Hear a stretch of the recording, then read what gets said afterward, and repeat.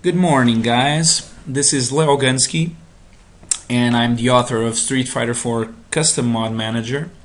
That's a tool for you to manage your custom mods in Street Fighter 4 PC. And I've been getting a lot of questions regarding this tool in my YouTube page and in my email. And I thought my first video tutorial with the first version that I released of Street Fighter 4 Custom Mod Manager, plus the README file that comes bundled with the tool, would be explicit enough for you guys to be able to use it without major problems. But I guess this is not the case, so I decided to make a new video tutorial in order to help you guys to better understand how Street Fighter 4 Custom Mod Manager really works and how it can benefit your mod managing tasks. So I've divided my video tutorial in 4 parts in order for you guys to jump right in to the part when you where you need assistance. So part 1 here is regarding an error of permissions in the character directory. So some of you guys have been having this problem when you start off my custom mod manager, and a pop-up will show up saying you don't have permissions to write or to change files in this directory. So we'll get to that in part 1.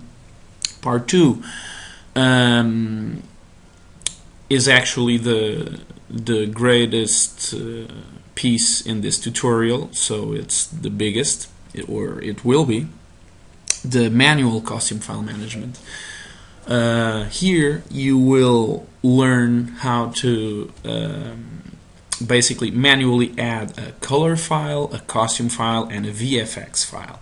I'll explain to you what a color file is and what differences are between these 3 types of files, color, costume, and VFX files, and how you can use manual costume file manager to select and to change your mods in game, but without using the custom mod switcher.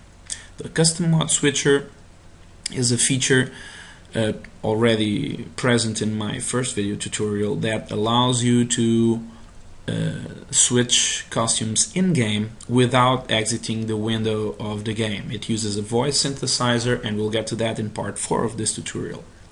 But you can also Alt-Tab out of the window of the game, or if you're using the game in window mode, you won't need the Alt-Tab. And you can use manual costume file management to apply your costumes while in-game. Part 3, it's the bulk costume import and export. So this is where I'll teach you how you can import entire directory structures recursively. So if you have all of your files inside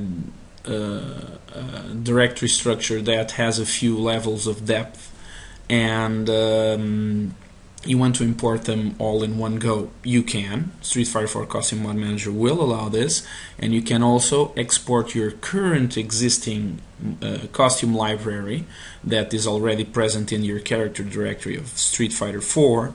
You can export them to individual zip files, and they're all named zip files, and they're all separate for each costume and for each character. So Custom Mod Manager will do that automatically for you. Part 4, it's the custom mod switcher. It's the feature I was talking to you guys about earlier on here when I was discussing part 2.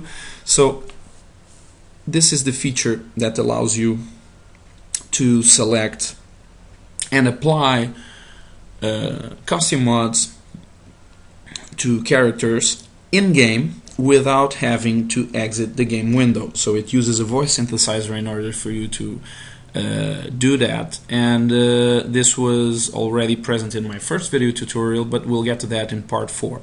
So let's get started with part 1, and I'll be right back.